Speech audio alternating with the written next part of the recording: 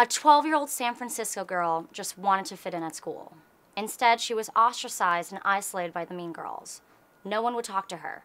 Life was so lonely at school that she tried to take her own life. Luckily, her brother found her before it was too late. Hi, I'm Laura Marano. If only this girl was treated with acceptance. I mean, we all have the power to be kind. Stomp Out Bullying, the national leading bullying prevention organization for kids and teens in the U.S., has an initiative that empowers students to end bullying. Their campaign raises awareness and educates people about this serious issue. On the first Monday of October, this year, October 3rd, you can show your kindness by wearing a blue shirt in solidarity for Blue Shirt Day, World Day of Bullying Prevention. Let's all go blue and spread kindness together.